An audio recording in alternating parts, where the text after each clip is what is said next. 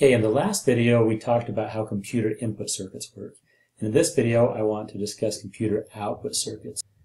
Now we know that an input signal comes into the computer and triggers it to process, and then that computer generates an output signal, which is basically a voltage signal that will turn on or off or control some type of an actuator such as a motor or a solenoid or relay, possibly even turning on and off a light or a heating element. It essentially allows the computer to control some kind of a device.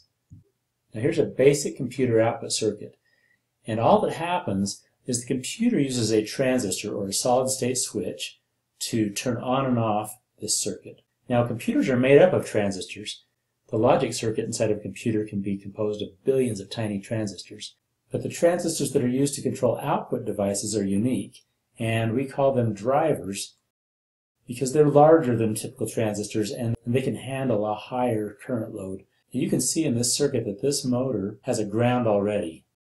What it needs now in order to work is a power, and this power has to come through this transistor from the battery.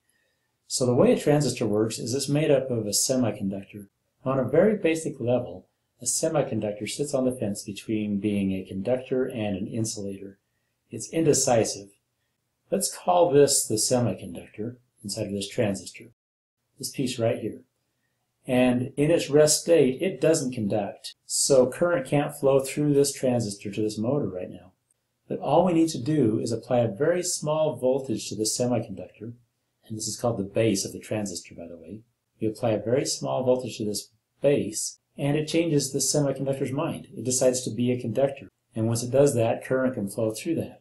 So that's essentially how this type of a circuit works.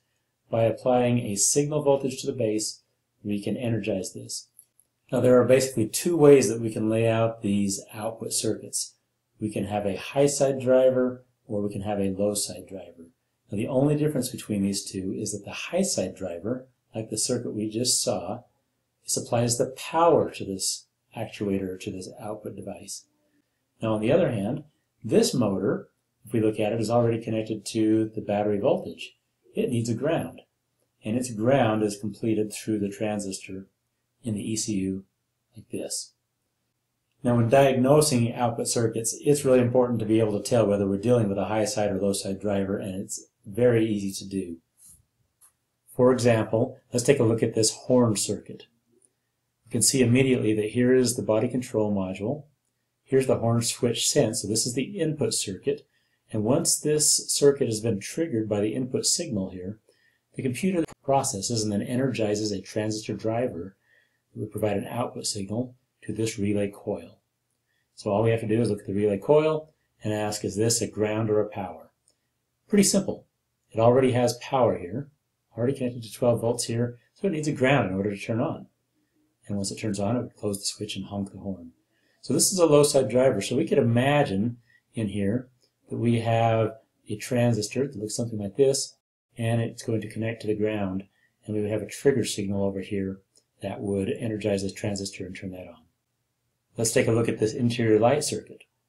So this body control module will turn on the interior light when one of these door switches is closed. So when a door switch closes, this output signal is energized, so we have some kind of a driver here.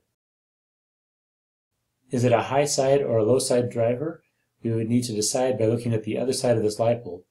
And since it has 12 volts here, we know that this is going to have to be a ground, so it's a low side driver.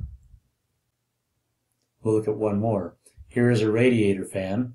This radiator fan is turned on by a relay, but the relay itself is controlled by a computer. Here's the relay control, so this is the output wire.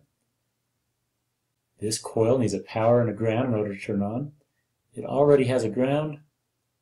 Therefore, on this side we're dealing with a high side driver. Let's look at another one quickly. This is a charging system, and this is the rotor inside of the alternator. So this rotor, in order to energize, needs to have a power and a ground. And here's the powertrain control module that controls this. This rotor connects directly to the battery, so it already has a power. So in other words, it's going to be duty cycled or controlled or pulse width modulated by a low side driver inside of this powertrain control module. Now here's one more example that's a little bit unique. We have a power door lock circuit. Now, in order for these power door locks to lock and unlock, we would need to reverse the polarity. So to lock these doors, well, we might apply a power to this wire and a ground to this wire. On the other hand, to unlock them, we would need to apply a ground to this side and a power to this side. So in other words, each of these wires would need to have a high side driver and a low side driver connected to it, so that we could apply either one, so that we can apply a power and a ground. We can apply a ground and a power to that to lock or unlock the doors. Now, speaking of computer output circuits, I want to bring up another point. A lot of times when we're controlling our circuits by a computer, we'll notice that there is no fuse in this circuit. So what would happen if these two wires shorted together? Of course, that would cause too much current to flow and it would damage something, and probably the first thing to be damaged would be the driver. However, in all of our modern computers, these driver circuits are monitored for excess current. And when current goes above a certain threshold, that driver is disabled and it won't turn on anymore. And usually what will happen is it'll store a DTC. So we'll get a trouble code that will say something like current flow in the headlamp circuit is too high, or the headlamp circuit is shorted. And that circuit is disabled, just as if it had a fuse. And how do you reset that? You would go in and clear the DTC typically. Once you clear that DTC, the circuit would work again. But if the problem or the short is still there, it's going to happen over and over again until we fix the problem.